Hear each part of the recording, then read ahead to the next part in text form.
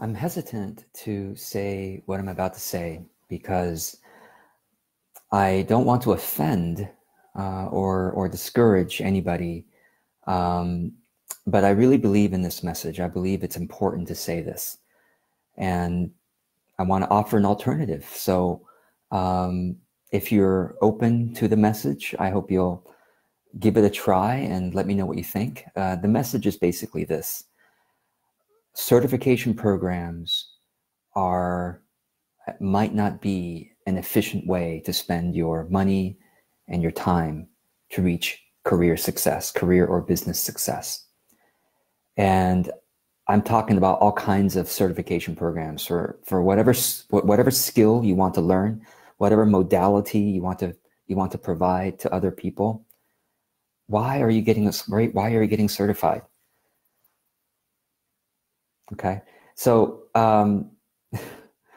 like I said, I have most of my clients, maybe virtually all of my clients have paid thousands of dollars and months or years to get certified, which is why I'm hesitant about saying this. And I also have some friends and colleagues who provide certification programs. So I am not saying certification programs are all bad, but I just tend to be much more skeptical about them because I myself have gone through certification programs called, getting a bachelor's degree from college. That's a certification program, essentially, expensive one, long one. And I have an MBA, a Master's of Business Administration, which is a very well-regarded certification in our society today. And I didn't use that certification at all. Everything I learned in business, I learned outside of my MBA education. Okay. And if you know anybody else with an MBA, Master's in Business Administration, many of them will tell you the same thing. The MBA was expensive. It was a long time. It was so much work. And I could have spent those years and those tens of thousands of dollars much more wisely if I had known, if I had seen a video like this. Now, I'm also talking about the life coaching certifications, the healing modality certifications, the certifications to learn this or to learn that or to become this kind of provider, that kind of provider. What I'm not talking about, I need to be clear, what I'm not talking about are the certifications that are required to practice legally. So obviously, allopathic doctors, Western doctors, or any kind of doctor, you need to have you need to be licensed to practice medicine to be able to claim certain things, or a lawyer or accountant. I don't know. I don't know about accountant, but anyway, there are certain things that obviously for legal purposes, psychotherapy, you need to have certifications. Okay, so I'm not talking about those. I'm talking about the ones that are optional, but that make you feel more confident. The certifications that make you feel like, oh, if I just take this program, then I'll know what I'm doing. I'll be a better coach or a better healer or a better service provider, and I'll be more marketable. So essentially, the certification programs sell you on these three benefits. Understand the modality to be a skillful practitioner, okay? Skillful practitioner. Feel confident, so feel like you're ready now to provide it. And three, you're more marketable because you have the certification. Those of you who are still here, okay, watching this, and those of you who have a certification, have those things been true? Or, I don't, and maybe it is. Maybe you're like, yeah, I'm much better at what I'm much better at this the skill. Probably that's true. And so I need to differentiate between certifications and training. Of course, training helps, right? Of course, taking classes and learning a skill helps. But what I'm questioning as the required path is getting that certificate, okay? Because here's why I'm such a skeptic about it. Here's why I think it might actually maybe even be harmful. Why can certifications be harmful? Because you are reinforcing the idea that you need an external authority to tell you that you're worthwhile. You need an external authority to tell you that you're ready, that that you have a worthwhile skill. You need someone else to tell you. You need a piece of paper to say, ah, look, where am I pointing? I should even take this off. I put this up 10 years ago when I started my business. This is my MBA certificate. God, I need to take this off because I haven't looked at that for 12, 15 years, and I really don't believe in it anymore. So I stopped believing a long time ago. So, and I get it. When you're not confident, you think, this piece of paper and having gone through the expensive training program will make me feel confident. Has it? Yeah, maybe it helped your confidence. I'm going to tell you an alternative path that I think is a much better spend of your money and time and build better confidence, real confidence, and a real audience. Okay? So, thank you for sticking around, because I know that a lot of you watching this have already spent the $5,000, $10,000, $20,000 or more, just like I have, in getting formally certified in something, and you're like, or maybe you don't have a viable business yet. That is my complaint with certification programs. A lot of them sell you on the idea that, some of them literally say this, and some of them kind of suggest that, hey, you go through our certification program, it's almost like you'll come out the other end being a practitioner who's going to have lots of clients. A lot of them don't say that literally, but you kind of fantasize that, and they don't stop you from fantasizing this. Okay, they don't, right? Just like MBA, when I got my MBA, the idea was, oh, I'm going to graduate and I'm going to be in a field of doing something that I love. And my MBA particularly was in green sustainability, sustainable development.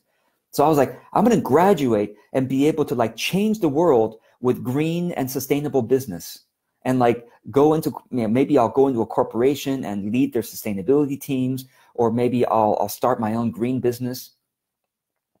Sorry, my old business school or any business school didn't prepare me for that at all. I came out and I'm like, okay, I could figure things out now after spending tens of thousands of dollars. And what was it, 3 years? Was it 2 years or 3 years? I can't remember, but it was long. It was a long time. So here's the alternative path. I'm gonna just take. Here's the alternative path, and I actually took some notes, so I'm gonna share. I'm gonna look at my notes to kind of share what that is. Instead of spending all that money and time, okay, find some practitioner in the field that you want to be in. Okay, and I'm not talking about apprenticeship. That actually might be good too. I don't know a whole lot about apprenticeships, but I want you to find a practitioner in a field that you want to get into that is successful, that is financially paying all their bills with the thing that you want to be doing. Okay, whatever, and then hire them as your mentor. It's going to be cheaper than your certification program. I almost guarantee it, for the same amount of time. Okay, but you'll get way more one-on-one interaction, and hopefully your mentor also has several other mentees.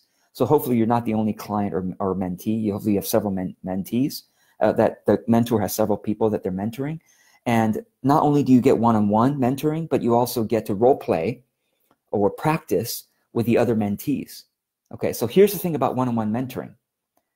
And by the way, I don't offer this kind of program because I'm too busy now. So I'm not trying to sell you anything. And to be honest, I don't even know anybody who offers this. So if you offer it, comment below and let people know you offer this, because I don't offer this. But I think it should be offered. Maybe in the future, I will create something, and I don't know, or encourage other people to create it. So one-on-one mentoring, hopefully in a group of mentees, where you'll get a lot of one-on-one time, but you also get to role play. And every week, so you meet once a week, and every week you learn just enough for that week's practice. And you are sent out immediately. Like in the first month of your mentoring training, you are immediately sent out to get volunteer clients. So and this is usually true at the end of a certification program, right? Like a coaching certification program. At the end of it, they'll say, all right, towards the end, sometime towards the end, like in the first half, you like got all these lectures, like all this theory, which is learning in a classroom feels good to the learner. It feels like, oh, I'm getting something done. I'm learning stuff. Oh, aha. Oh, I didn't think of that. Oh my God. But you're not actually getting any practice. It's just a bunch of like filling your head with knowledge. And actually what happens when you're, so this is interesting. When you fill your head with knowledge, but you're not practicing, here's what happens. You get more doubtful about whether you can do it. This is a weird psychological thing. I'm filling my head with all these things that I should be doing, but I'm not doing anything. So then I get more perfectionistic when I actually get to practice. Instead, if the mentor just gave you just enough theory for the week and say, here's the thing I want you to do now. Here's the thing I want you to do. This week with your clients, I want you to do this one thing or these two things. That's it. That's what all you practice. And you'll be so anyway, most certification programs towards the second half, you have to go and ask your friends, your family, and your colleagues, hey, I'm in the certification program and I need a certain number of hours, right? I need a certain number of hours to prove that, I am now certified in this. So will you please be my volunteer client? I'm not going to charge you. I'm going to give you the service for free, but you can give me feedback, maybe testimonials, but I need to certify that I've gotten these hours. Okay, it's the same thing, exact same thing can happen with a mentor, except a good mentor will send you out the first week, the first month. I'm like, all right, you want to be an authentic business coach? First week, I'm going to send you out. I'm going to have you ask your friends, get 2 friends you're going to coach now. And whatever, let's say I'm not going to use business coaching because, I'm going to use something that many more of you understand. Let's say I'm a life coaching mentor. I want to teach you to become a life coach. The very first week, I'm going to teach you to go find 3 friends to say, hey, I thank you for being my friend. And can I give you free life coaching? Just, an hour a week, half hour a week, whatever it is. And I'm going to be trying things on you. And I believe you're going to be helped by this. And I'd love for you to give me feedback. You don't have to stay forever, but and so that's the mentor would give you just enough every week, just enough theory, just enough next step, so you practice it right then and there. Okay. Now the other thing about volunteer clients is that part of the deal is that, hey, listen, you're my volunteer client, and what I need to do is I need to record our coaching sessions. Now, I'm not going to broadcast the recording, obviously. What the recording is for my own critique and for my mentor to watch. And my mentor is mentoring me and mentoring, 3 or 5 other people or whatever. And we might watch clips of this so to critique my own skill of how I'm coaching you. Would that be okay? And it's completely confidential. We'll sign whatever confidentiality thing. And if you're not comfortable with the other mentees watching, it's just going to be me and my mentor who watch this. Okay. And he's very professional. She's very professional. Okay. Would that be okay? All right, great. So every week you come back to the mentoring with a video or 2, and you and your mentor watch part of your coaching session together and go, oh, George, I noticed that, Jill, I noticed that, you started the session, being very hurried and saying what you want to get done. And what would have been more supportive is to ask your client, hey, how did this week go for you? Or you know what I mean? I don't know what the mentor is going to coach you on, or mentor you on, but that's what I mean. Like every week you come back and you just get a couple of tweaks to what you can do better, and go and send you out the next week to try those tweaks. Essentially, what we're doing is deliberate practice, which is the best kind of practice to actually improve the most efficient way possible. Okay? Most certification programs, imagine you're learning tennis. If a tennis student were instructed like most life coaching certification programs, here's what they would do. They would sit in tennis lectures for 4 months or 4 months, they would sit in tennis lectures, watch people play tennis. And then month 5 or month 6, they'll finally say, all right, we're going to go and play tennis now. Or maybe during the certification class, you get 3 minutes of role play or 5 minutes of role play because they have to get to everybody, right? Or, of critique. Like, okay, you get to play tennis for 3 minutes while I critique you in front of everybody now. And it's like, the certification programs are built. I'll tell you what they're built. They don't tell you this, but they're built to make money. Well, of course, because there's shareholders, there's the business owners, there's profit. That otherwise, how and what certification programs, which I could totally start one, is this people who start certification programs love to talk. They love their own theory. They love to coach people and mentor. They love to coach people, but they love to talk. So they end up talking a lot, like doing lectures and coaching and all that stuff. But it's not the most efficient way for the student to get deliberate practice, which is what the one-on-one mentoring is supposed to do. That's what deliberate practice is. So as you can tell, I'm kind of pissed about all my clients having gone through these certification programs. It's like, I wish I made this video 10 years ago, and I wish they saw this video early on, because then hopefully we would have saved you $5,000, $10,000, $20,000. And now okay, so let me tell you continue with the alternative path. One-on-one mentor who gives you just enough theory, just enough practical info every single week to then go into practice sessions with volunteer clients right away.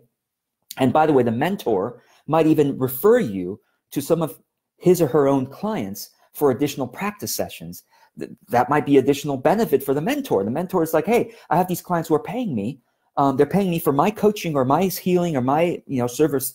But as a bonus, I'm also giving them your kind of practice coaching for free, in addition. So that could be a cool thing. And then also a good mentor would also do this. If the mentor is helping you to build a business, help you build a business that they have, okay, here's what the good mentor would also do.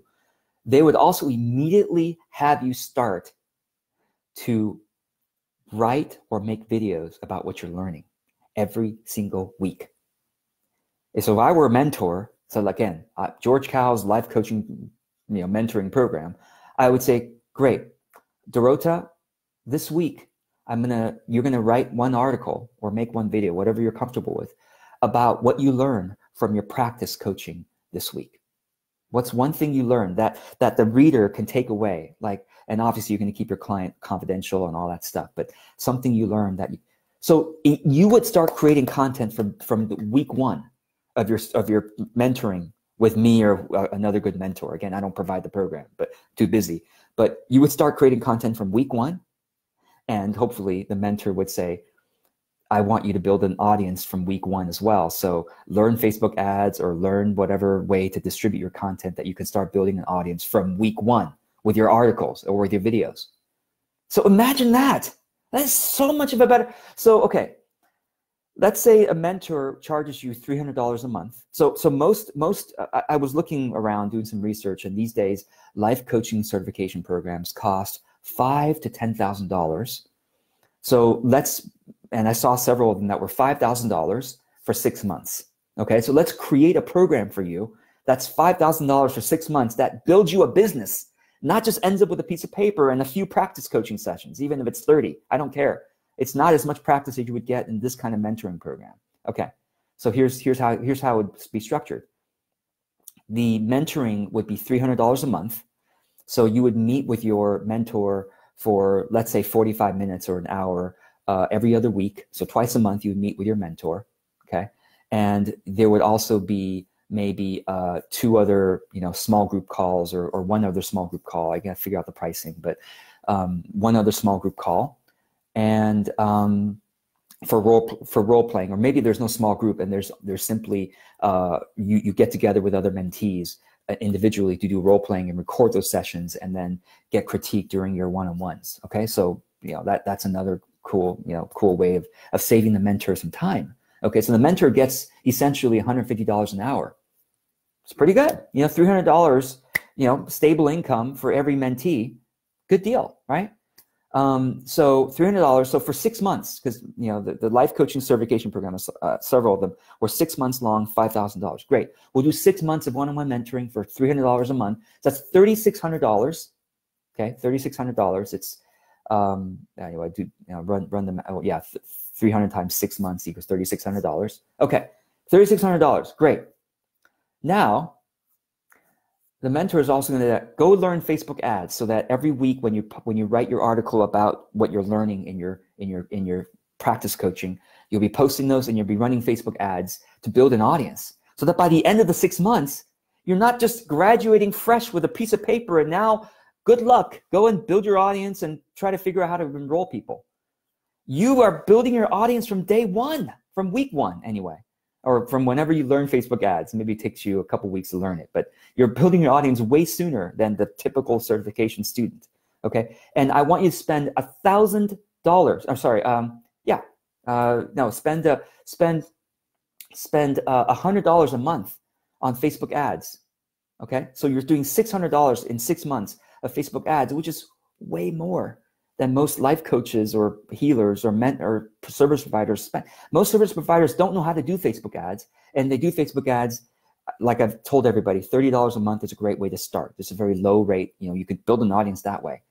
But if you spend $100, because we have a $5,000 budget here, $3,600 go to your mentor, $600 goes to Facebook ads for the 6 months. You'll be building a much better audience than most life coaches when they're first starting out. By the end of the 6 months, you'll probably have $100 times 6 months. My guess is you'll have a couple hundred people regularly following your articles who are ideal clients, who are potential clients anyway, okay?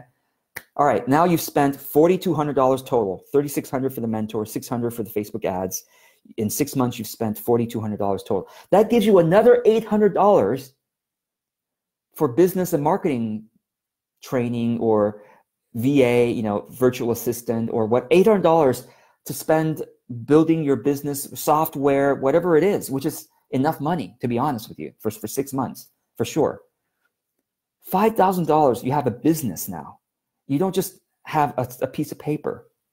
So you can see, I mean, I just so wish that I would have said this 10 years ago, or even a year ago or 2 years ago, and saved a bunch of you a lot of money and a lot of time and here's the thing. You have a choice here with this idea. On the one hand, you get a certification and you reinforce the idea that someone has to tell you that you're worthwhile, that you're confident, that you are ready to go out there, okay? And it's an illusion. It's an illusion because it's a certificate. It's some experiences you've had in classroom mostly and a piece of paper. On this other theory that I'm giving you, this other way of doing it, you now have real confidence because you have 6 months of practice, guided practice with a mentor doing deliberate practice, 6 months of it. You have real confidence built from actual service experience. And not only do you have 6 months of real practice, you also have 6 months of audience building. You don't get that in a certification program. So you're out 6 months now with real practice and probably some real clients now, because the people that your friends and colleagues that you've been helping for 6 months, some of them are going to be perfect for you, and some of them will become your paid client or refer you. Like, oh my God, this is my friend, you know, George has been coaching me now for 6 months. He's come out of his mentorship now, and he's amazing. And please, you know, go with his you know, so they'll be advocates for you because they've got 6 months or 3 months or whatever of your free service. They'll be completely advocates for you. Make sense? And then you'll also have an audience on Facebook or wherever you've been building that now they've been following your journey. They've been following your journey the whole time. And now that you're saying, I'm completing my mentorship now I'm ready to take you all on. You've been seeing what I've been learning. Are you ready to experience this? This is amazing. I'm like talking myself into how, but it truly is. I wish what I just said could replace a lot of the certification programs, because again, the certification program creators love talking. That's why they create a program. People pay them lots of money so they can talk and they can hire other people to talk. Not about talking people. It's about giving people just enough so they can practice. Now, I'm kind of guilty of this because I sell courses all day long where I love to talk, right? I make videos all day long where I love to talk, which is why I'm creating a new course now called Deliberate Practice, which is about showing you a method where you can learn just enough and then become true master at whatever you want to do. So anyway, I hope this video will be a game changer for some of you. Or if you know of a friend, and I want to say, I know I've seen this to be true.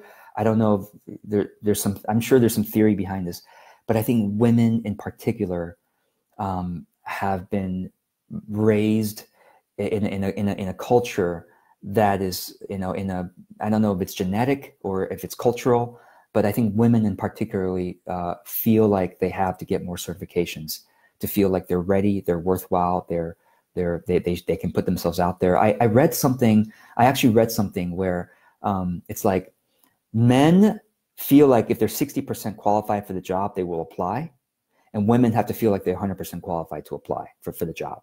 So that's in the job application world. Probably true for, of course, that translates into business building too. Oh, I have to get this certification, that certification before I feel ready.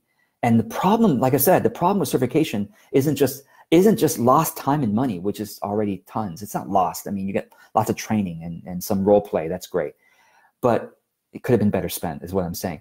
But it's really about reinforcing the idea of an external authority telling you that you're ready. And every certification you get, you just reinforce it even more, which I think is dangerous. So I'd say, as a man, of course, I would say this, right? Because I'm a bullheaded man who's like, oh, I'm 10%, qualified for the job. I think I'll apply. That's what men and testosterone tends to do, right? So of course, I'm the one giving this message, and not surprisingly, most of you who are watching this are women, because you have been tempted by a lot of certification programs. So anyway, I hope this is helpful. Thanks for those of you who are joining me. And let's see, I'm going to read out some of the comments that are here. Yeah, Prem says, been there, done that, got the t-shirt. Yeah, much more than a t-shirt. You got an expensive piece of paper. And one of the great things about certification programs, you come out with some colleagues and friends. I mean, that's one of the things. Actually, I like I've said, I'm pointing to my MBA certificate. I did have a lot of friends, but I really haven't kept in touch with almost any of them. So I don't know if it's that helpful. Dorota says, I appreciate training and apprenticeship instead of certificates. Some certificate systems benefit mostly the certificate issuers. Also, the other thing is, so certificate programs they're so good at selling us for a couple of reasons. One is they have the budget to do so, because lots of you have paid them lots of money. So now they have a huge marketing budget to try to sell to you. But secondly, they have all the alumni, which I was one when I first graduated from my business training, okay, my MBA program. I was an enthusiastic alumni, and I was trying to get everybody to sign up for my MBA program. I even became the admissions director of my MBA program. So I was trying to sell lots of people on getting an MBA and all that stuff. I don't want to say I regret that, but I kind of do, because I was good at selling the people on, you should get a certificate, and then you'll be, accepted in the corporations, and you'll be able to have business skills and all that crap. Sorry, I hope nobody from my school watches this, but it's not my school. It's not my school. My school is actually, compared to the other programs, it's probably a very good one, because it's actually relatively practical, my school. But I'm saying most business schools and master's programs, okay, are like this. They have a huge budget and to market relative to the one-on-one mentor, okay, and they have these armies of enthusiastic alumni who partly, the alumni partly are thinking, if I get more people to sign up for this, the more people graduate from my program, the more valuable my program is, because the more accepted my program is in the world, the more mainstream it becomes. And it's like, oh, you graduate from that certificate? I've heard of that. Yeah, so there's this whole movement in that direction, which I'm trying to not fight, but like saying, hey guys, there's a different way of doing it that's much more effective use of our time. So yeah, Nick says, yep, weekly check-ins and assignments are great suggestions. So thank you, Sarah, for your comment there, and for Prem. Yeah, Sarah says, I've seen this with so many of my clients. They've done they've done no practice sessions, and so they don't have any confidence. Confidence, true, authentic confidence comes from lots of practice and feedback from the mentor, saying, you know what, based on my best practice, based on my experience, what you're doing is effective, and you'll get the true feedback, of course, is from the clients themselves. And Amparo, thank you for your comment. And Noel says, my program required that we had clients and we had to practice with them on a regular basis. It helped me be better. Great.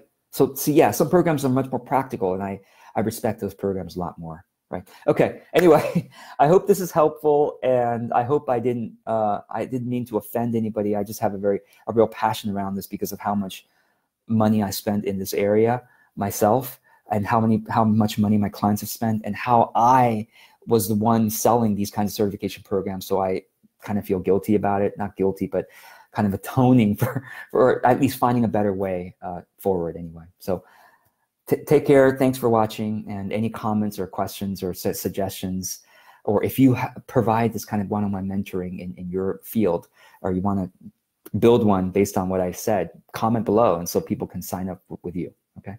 Blessings.